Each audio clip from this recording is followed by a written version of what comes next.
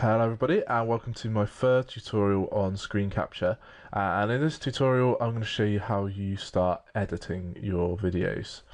And I've got one of my weekly Excel hack videos here that is unedited at the moment, and I've just opened it up as if it was opened when you first finish a recording. And it comes through like so. So down here you've got different tracks, and I'll go through what each of these are in a second. Up here you have a kind of a preview of how your video is going to look. So as you go through, you can see that. Here you've got a slider, which is where you're currently playing. So if you press play, you'll see that this slider moves across like this. Over here we've got various things. I'm just going to see if I can make it a bit smaller. No, I can't. So you've got clip bin, library, call out, zoom, audio, transitions, cursor, effects. I'm going to be going through these in the coming tutorials. And then up here you've got your save, open, import, produce, and then you've got your options. So I'll be going through these. The first thing I'm going to show you is how you use this slider down here. So you have this big grey thing that you can click and drag around, and as you press play, it moves across and plays it. We've also got a green bit on here. If you click and drag this, then it highlights out, and if you click and drag the red one, it highlights in the other direction. So these two are your kind of selection. And for example, at the start of the video, if I play this, you'll see I kind of have a little bit where I sit around and kind of psych myself up. Pretty much do that on every video, just because I'm cool like that. And then I will get started badly in that case. So I just need to delete that first part there. So I can use this zoom button here to zoom in a bit more and give me a better view of the audio. And I just need to click and drag my side. And you can do shift and an arrow in order to highlight instead if you find that easier. I normally just click and drag. And then you right click and you can either press cut or delete. Delete will remove it, but it will leave everything where it kind of was. If you press cut, it shifts everything across and fits it into place. So it depends on what you want to do as to whether you want to delete or whether you want to cut various audio.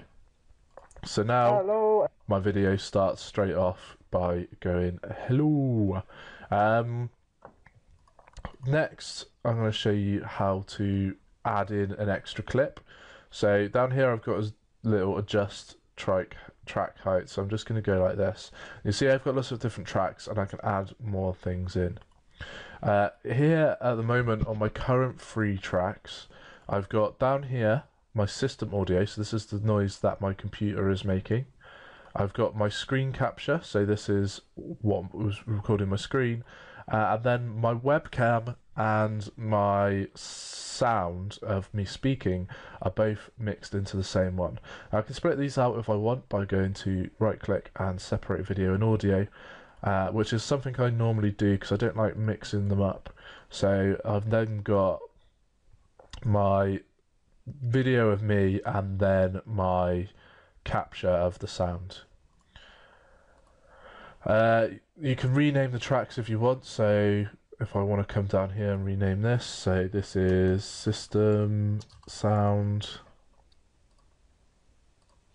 rename that one to screen, so on and so forth. I generally don't name my tracks unless I've got a lot of them. And then webcam and narrative. So they're your different tracks. I'm actually going to want to add another track in, and this is my intro video. So in order to do this, I'm going to go on to import media.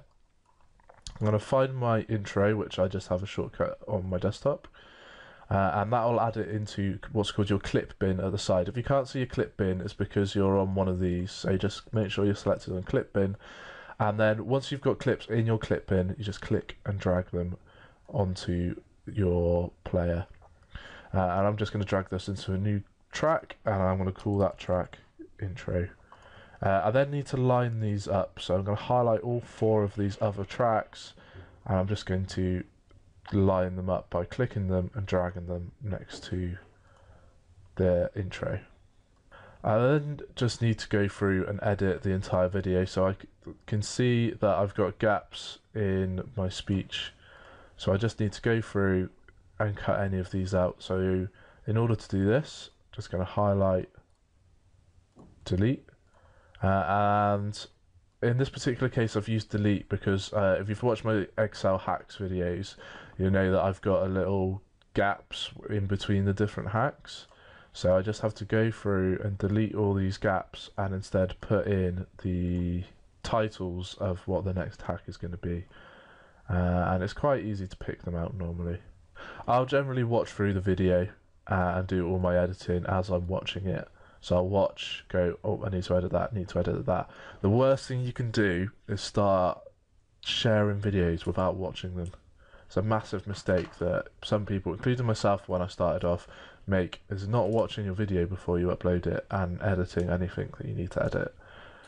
Because I know myself, I say a lot of stupid things that need to be got rid of. So that's going to be it for this tutorial. I've been hopping on for quite a while now about editing. In the next tutorial, I'm going to show you how you use callouts. So thanks for listening, and I hope to catch you soon.